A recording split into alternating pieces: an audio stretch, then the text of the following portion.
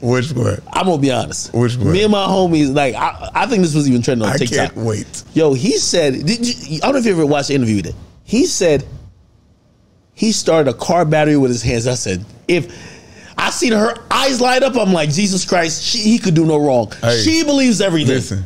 You did not start no car battery with your bare hands. If I didn't, may God murder my children.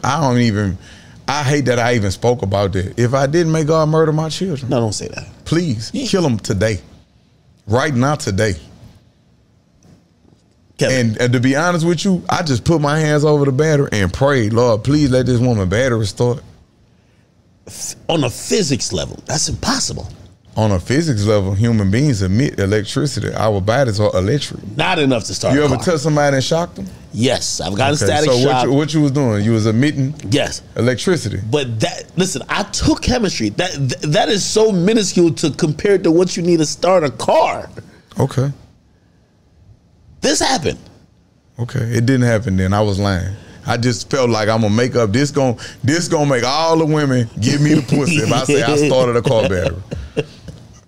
I'd have been shot in my face, head, all that shit, all of the gangster shit. You know, I could tell somebody, that shit that would wow them and amaze them. But nah, I started a car. Let me think of what I could say today. I started a car battery. I was writing down the things. I'm like, yo, this is why Kevin gets all the chicks. Big brother. It's the car story and the feather. That's what it is. It's the feather. Oh my God. That feather fire. Nah, the feather's fire. Like I was about to check to see if the feather was real or is it synthetic? It's real. It's synthetic, right? These are illegal to have. These are federally protected birds. One of them Ain't no bird got no goddamn like pattern like that. What bird is that? Which one?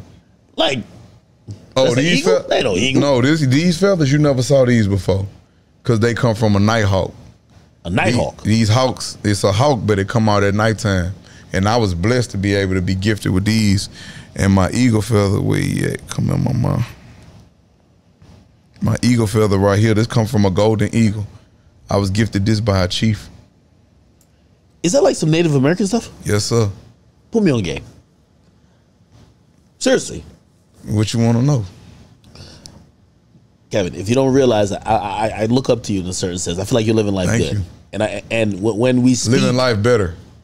Well, I think you're growing. Yes, sir. And I think you're learning every day. I'm on my journey. And I think sometimes, I talked to you out there while we're taking a picture. I said, like, I want to get into traveling, but I'm caught in the hustle and bustle of just trying to make it and get it every day.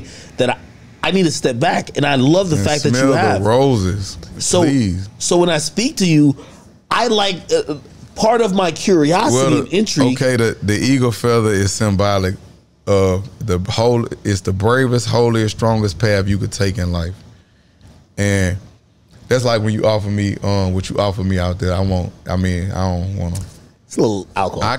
Okay, well, I'm not about to drink alcohol with this eagle feather in my head, because it keep me conscious.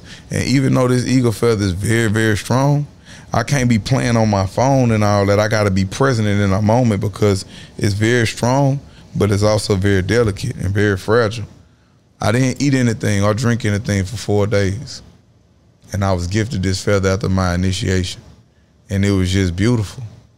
I would die for this feather right now today. It means so much to me. It's symbolic of my journey. Is that like some ayahuasca type stuff? You ever heard about ayahuasca? I know about ayahuasca. I just don't like that word. I like to call it Madre Ayahuasca. What? The mother. That's the holy, divine, feminine spirit, ayahuasca. The abuelita spirit is holy, very sacred. Again, I feel it's remedial asking you. So break it down to me. Like have I ever experienced? Yeah, I have. I'm in a medicine. My tribe is a medicine tribe. So you have a tribe that you're associated with? Like, I'm in a tribe. I'm a chief. Really? Yes, sir. How does one become? It was beautiful. I mean, I was born, they say all chiefs are born chiefs. But the thing with me was, this is something that I ran from. I didn't want the responsibility of looking out for others. A chief just walk around, let's go to war. No, a chief gonna see what you need And as being a chief, if I see what you need, I'm going to aid and assist you. I'm going to look over the whole tribe. It may be something that somebody got dealing with emotionally. I'm going to aid and assist them with that. It may be something somebody dealing with mentally or psychologically. I'm going to aid and assist them with that. When you a chief, it's a responsibility that supersedes all, because you have to look out for your tribe.